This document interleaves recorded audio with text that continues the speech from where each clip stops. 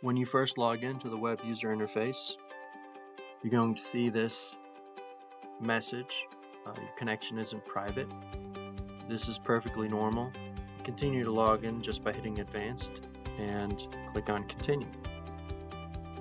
Later in the configuration process, you can apply your own signed certificate from your organization, and you won't see that message in the future.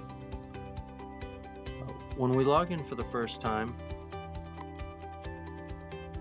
we're going to use the default password admin, A-D-M-I-N,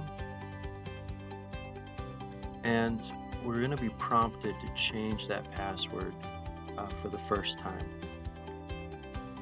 Notice that there is a minimum password strength required, and the details will be included here if you hover over this question mark. Okay. So I'm going to retype in admin, and then for my new password, I'm going to pick a very secure password that will include one lowercase letter, one uppercase letter, one number, and one symbol at least, with minimum of 8 characters. Alright, once I've typed that in for the second time, I'm going to click Continue, and we'll see the end user license agreement from Eaton. Now, after carefully reading this entire document, you can click on the checkbox I've read and agree to all the terms above, and click Continue. And now you can see the landing page for the network interface card. So there's a lot of information right here on the dashboard. In the header, you will be able to expand and contract the menu here. You'll see the name and model of the Gigabit network card, current device status, your battery and runtime, load outputs, and on the upper right hand corner there is help, contextual help. So whatever page you're on, you'll get help on that particular page, as well as a link to the alarms and some administration settings. So your account settings, being able to change your password, logging out, and some legal information. The first section at the top is a synoptic of your UPS, which is a diagram of all of the functional components of the UPS. We can see that the system is normal and that power is flowing from the main utility through our active voltage regulation system on this particular model to the output. If we were to lose power, the battery would take over and provide power through the inverter. You can click and add some measurements to this view for voltage, current, power, load percentage, as well as frequency. And we can get information about the UPS by clicking on this eye and see the model of the UPS, serial number of the UPS, and the firmware revision of the UPS. Below that is a view of the active alarms. Since we just started, there are no current active alarms, and currently we have not detected any environmental monitoring probes.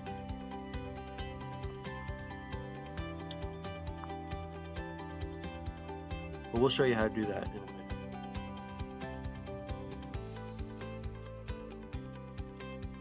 If we click on the meters page, you can see at the top there are 3 tabs.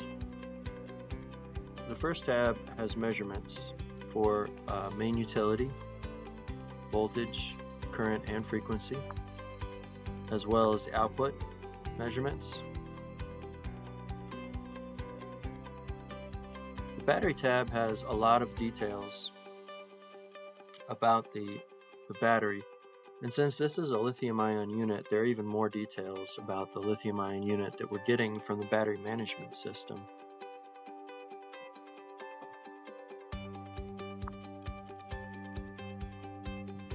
Below that, you can see the current battery health, and if you'd like, you can launch a battery test from this location. The third tab is a configuration and download for the UPS logs. So you can change the frequency by which you take measurements and load them into the UPS logs, and in the upper right hand corner you can download the UPS logs in a CSV format.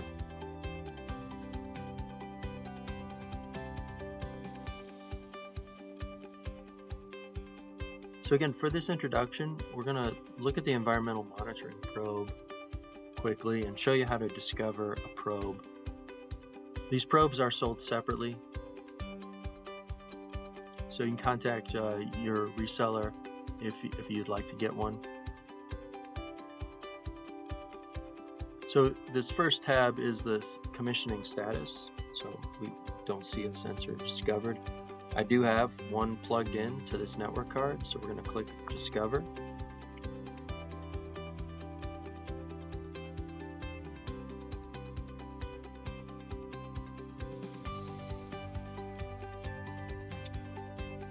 And there it is, EMPDT1H1C2.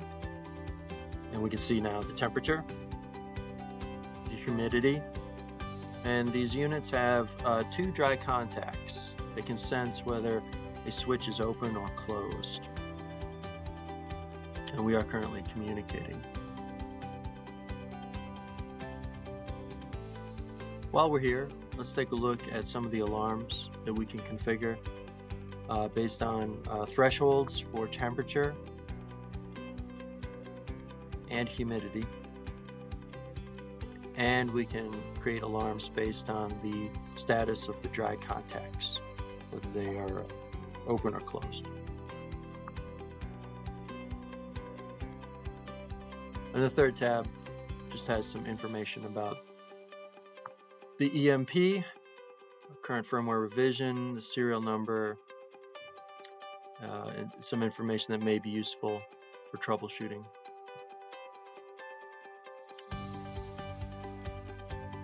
That's it for the introduction, so thank you for watching, and I'll see you on the next video.